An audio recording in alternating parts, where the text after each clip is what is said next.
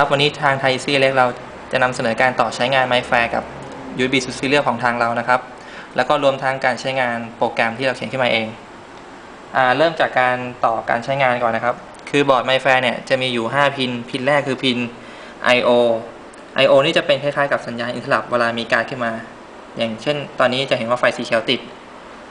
ส่วนต่อมาจะเป็น TX RX แล้วก็5 โวลต์กับกราวด์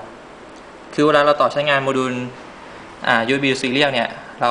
ให้เราต่อไขว้กันระหว่าง TX RX นะครับต่อมาเราเริ่มใช้งานโปรแกรมนะฮะตอนนี้ก็ Open เปิดได้เลยแล้วก็นำแท็กมาแตะที่ตัวอ่านแล้วก็เริ่มใช้คำสั่งแรกคือ select Mifare card จะเห็นว่าโมดูลตอบกลับมาว่าเป็น ID อะไรของการ์ดนะครับเราจะมี2 วิวให้ดู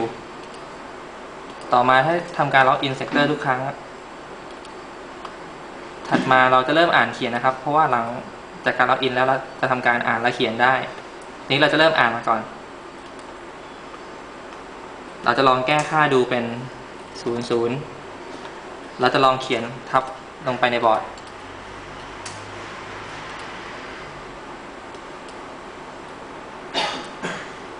จะเห็นว่าตอนนี้เราทำการเขียนสำเร็จแล้วนะครับโอเคฮะ